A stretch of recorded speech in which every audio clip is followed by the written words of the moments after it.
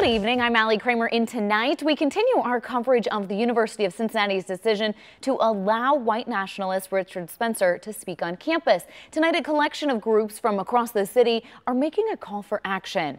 9 on your sides, Jake Ryle joins us in the newsroom. Well, Allie, the leaders met earlier today not to bash UC's decision to allow Richard Spencer to speak, but to come up with a game plan for when he does.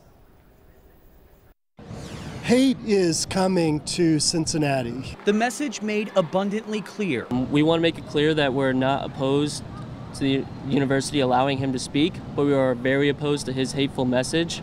The University of Cincinnati announced they would allow white nationalist leader Richard Spencer to speak on campus as part of his First Amendment right. His views are not about politics. It's not about the First Amendment, because he's using the First Amendment as a guise to spew hate and his racist views. Spencer, the man who helped orchestrate the protest in Charlottesville, Virginia. We cannot forget Charlottesville. It hasn't been that long ago. We cannot forget Heather Hare, who lost her life. Damon Lynch III, pastor of New Prospect Baptist Church. We have to stand up. People in Cincinnati right now are deciding, what do? Do we ignore him? Do nobody go listen?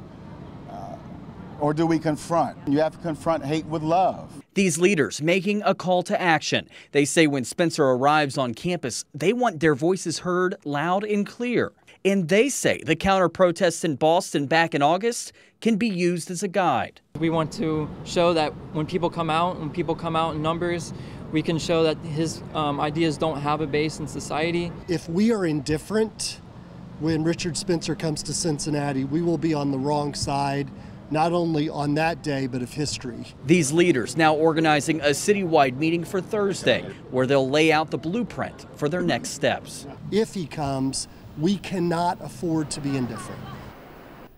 Now, Spencer's attorney threatened to sue the school if it denied his request to speak.